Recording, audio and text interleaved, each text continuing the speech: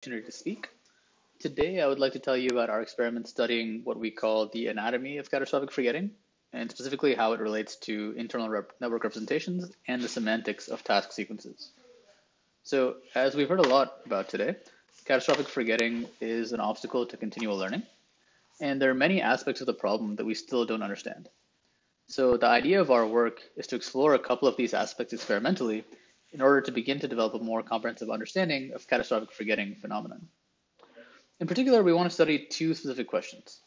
One, what happens within a neural network when it undergoes catastrophic forgetting? For example, are the internal representations of each layer corrupted roughly equally, or are there some layers which are affected more than others? Second, we want to understand whether there's a semantic aspect to forgetting, in the sense that the semantic similarity between, say, previous tasks and the new tasks affect the degree of forgetting that the network experiences. So the setting in which we study these questions is image classification, specifically with the CFAR10 and CFAR100 datasets. And the main scenario I'm going to discuss in this talk will be using the standard split CFAR10 setup, in which each task consists of classifying between images comprising a subset of the full 10 CFAR10 categories. Now, importantly, in this case, the task identity is known both during training and inference. So we use a standard multi-head setup in which there's a separate readout layer for each task. Now, we do study another scenario, which uses the CFAR100 dataset to probe forgetting due to input distribution shift, but I won't have time to discuss that in this talk, so please see the paper for details or come talk to us during the poster session. We're going to look at three network architectures, VGG, ResNet, and DenseNet, just to make sure that our conclusions aren't specific to a particular structure. So let's begin by taking a look at how network internal representations change during catastrophic forgetting. Now here is one of the splits of CFAR10 that we used. Here we train on task 1 for 30 epochs, and then switch to training on task 2 for 30 epochs, which, as you can see, causes quite a bit of forgetting in all three network architectures. So the first thing that we're going to do to probe how internal representations are changing is to use CKA, a method for comparing network representations. So we compare representations of the task 1 dataset by each stage of the network before and after forgetting occurs. So here, higher stage numbers indicate stages closer to the output of the network. And as we can see for all three of the networks that we studied, representations closer to the input side of the network don't actually change all that much due to training on task number 2. Instead, it seems that most of the forgetting is actually driven by stages closer to the output. Now, just to emphasize, this pattern is consistent across network sizes, splits of the data set, seeds. So the lesson here really seems to be that deeper layers are driving forgetting in these networks. Now in our paper, we have several more experiments which are designed to elucidate this fact that deeper layers are primarily the source of forgetting. But in the interest of time, I'll just show one more experiment using layer resets. So in this experiment, we take the network after it's been trained on task 2. We reset the parameters of various stages to their values at the end of task 1, and then we evaluate the performance of the network on task 1. So depending on how many layers we reset, we can go from the performance after forgetting to recovering the full performance before forgetting. But the way that we can see that it's primarily the deeper layers which drive forgetting is to look at resetting layers in two different orders. One from the deep end first, and the other from the input side first. Comparing these two orders shows that we get much better performance when resetting layers from the deep end. Again, showing this lesson that deeper layers are the ones driving forgetting. And this lesson is in fact the main takeaway from our study of internal representations.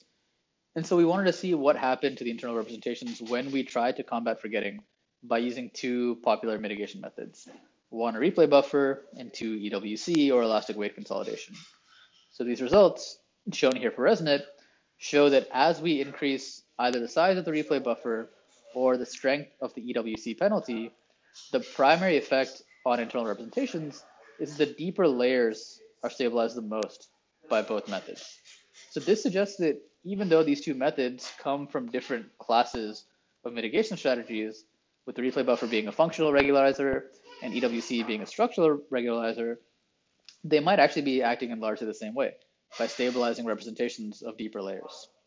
We show in the paper how it's possible to mitigate forgetting without doing this, so this is not a foregone conclusion.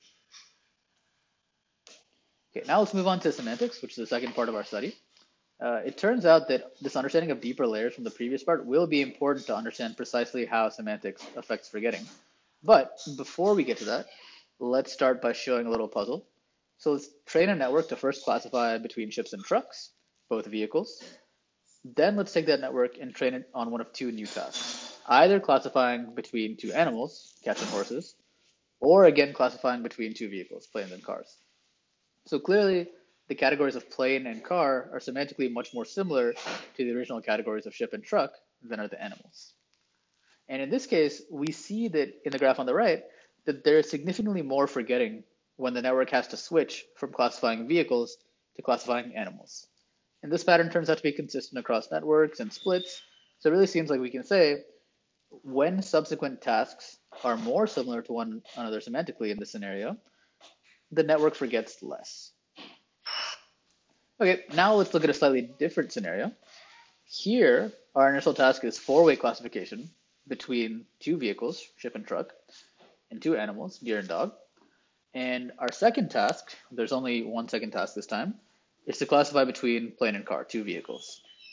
So now how does this second task affect the performance of the network on each of the four initial categories? Well, if you look at the graph to the right, what you can see is that the forgetting seems to cause a large drop in the network's ability to recognize the vehicles compared to the animals. So in this scenario, it seems like categories similar to those found in the second task are forgotten more than categories dissimilar from the second task. So this is the puzzle. The results of the previous two slides seem to be in tension with one another. In the first scenario, it seemed like similarity between tasks was beneficial from the perspective of forgetting, while the second task, it seemed like similarity hurt performance. So how do we resolve this tension and precisely understand the effects of semantics on forgetting? Well, the first thing we can do is try and get some intuition for what's going on by looking at a toy scenario, namely linear regression. So let's say we have some task one data which lies in a linear subspace, like the line in this 2D example on the left. And there are two key things to note in the scenario. First, the only part of the weight vector theta which affects the model's prediction on the data is the component of theta which lies in the data subspace. The orthogonal components just don't affect the model predictions at all. So second, as a consequence of this fact, the gradient of the loss function with respect to theta also lies in the subspace spanned by the training data, which means that the orthogonal component doesn't change at all during gradient descent training. So let's say we take our initial model trained on task one and then train it on a second task, which is task two. Then the degree of forgetting will depend strongly on the orientation between the two task subspaces. So if these tasks are nearly orthogonal, then the second task training doesn't affect the task one components of the weights, and there will be minimal forgetting. So in this linear regression case, once the features are sufficiently different from one another or orthogonal, there will be no forgetting. Now, with that in mind, let's take a model which more closely approximates what happens in real-world forgetting scenarios. This one we call the frozen feature model. So in this model, we separate the network into the body, which extracts the features via this function g, and the head, which is a linear layer parameterized by theta. Now, this is essentially the same as the linear model, except that instead of taking a linear combination of data features, we take a linear combination of features g, which we extract from the data. Now, the reason that this separation is useful is that, as we saw earlier, forgetting doesn't really change the representations of the input side layers very much. So, to a relatively good approximation, we can approximate these features as frozen after the first task, hence the name frozen feature model. So we can use our linear model intuition, keeping in mind that we're talking about a linear model on features which were learned during the first task. So let's look at this frozen feature model in action. Again, we'll look at a two-task sequence, so task one vehicles and task two animals.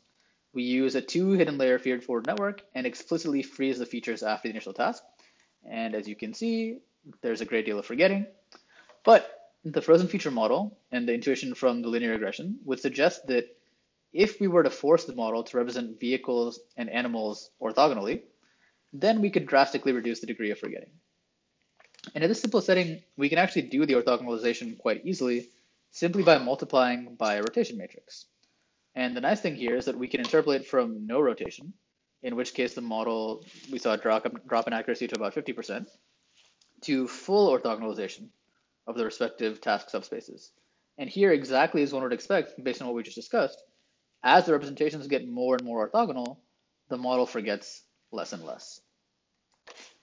So we have two main takeaways from this frozen feature model. First, extremely dissimilar tasks, meaning orthogonal model representations, don't suffer much forgetting at all.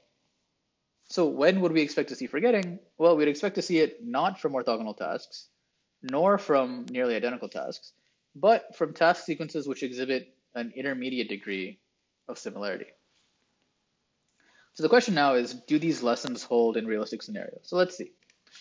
So let's go back to the realistic networks and the same task sequence from earlier, first vehicles, then animals. And here we don't freeze anything manually, we just let the natural dynamics take care of that for us. So the key point here is that if we initially just ask the model to classify between ships and trucks, then it has no pressure to represent vehicles and animals orthogonally or differently. Meaning that we can see, and in fact do see, significant forgetting when we train on the animals task. Now, to show that this is actually the problem, we can instead add a third category to the initial task, which we call the other category, which consists of all of the rest of the CFAR10 categories. And the idea is that this other category forces the model to represent vehicles differently than other objects. And in theory, this should cause the model to forget less when trained on animals.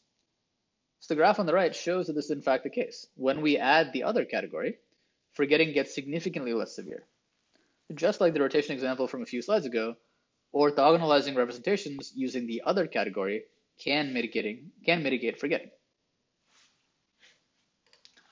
Now let's test the other prediction from our frozen feature model, namely that intermediate similarity between tasks causes maximal forgetting. So the setup is the same as before. We use this other category, but now we can vary what task 2 is by varying this parameter that I've called epsilon. So essentially what this parameter does is it linearly interpolates task 2 between the cat horse task and the ship truck task. So when epsilon is 0, we have the pure animals task. And when epsilon is 1, we have purely the vehicles task, meaning there's no difference between task 1 and task 2.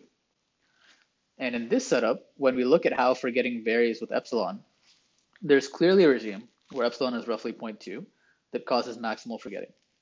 Meaning that if we start increasing the similarity between task 2 and task 1 by injecting a bit of task 1 data into the task 2 training set, then this first causes forgetting to get worse and then causes it to get better.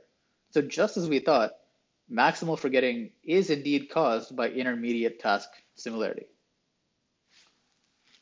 So armed with this knowledge, we can go back to our initial puzzle and explain it using what we just learned. So at the top, I show the two graphs from earlier, and at the bottom, I show our cartoon explanation of what's going on. And let me just emphasize that this is just a cartoon. So in setup 1, when we initially only trained the model on vehicles, there was no pressure to represent animals and vehicles differently because we'd never seen animals before the task 2. So here we lie on sort of the low similarity part of the curve, and thus the increasingly dissimilar animal representation causes more forgetting than the similar vehicles representations.